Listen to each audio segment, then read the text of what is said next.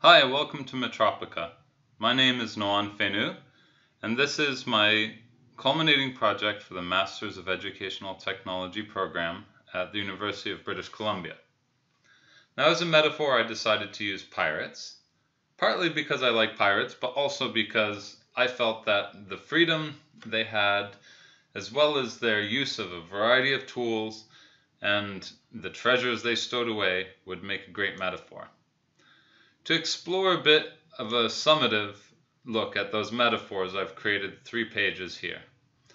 If you click on one of these pages, such as this, you'll be taken to a site that shares with you a summary of the tools that I found the best, or the crew that I found the most amazing to work with, or the treasures, the golden nuggets within this course, which I found the best.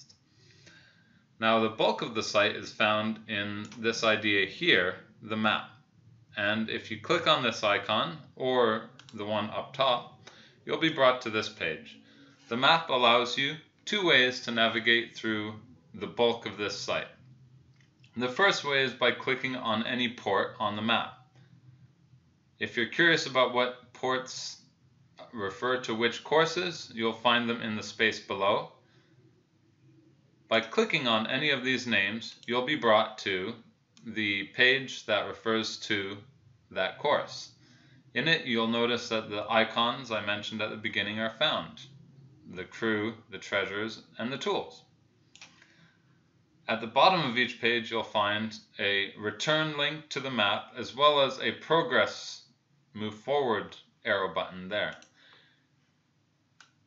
If you started on this page and wanted to go through it all chronologically, you can just continuously hit the forward button and it will move through all of the different ports of call or courses that I took.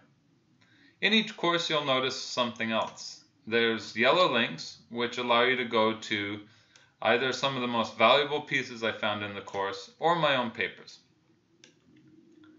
If you want to see all of the artifacts in one spot, you can go to the Artifacts heading.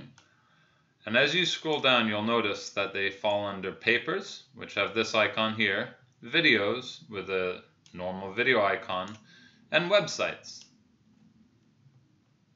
You'll find all of these as well linked to the course content in the appropriate spot.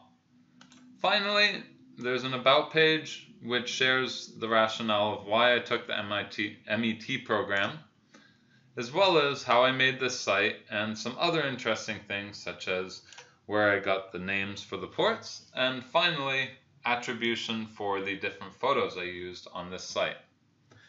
Thank you for listening, and I hope you enjoy exploring deeper.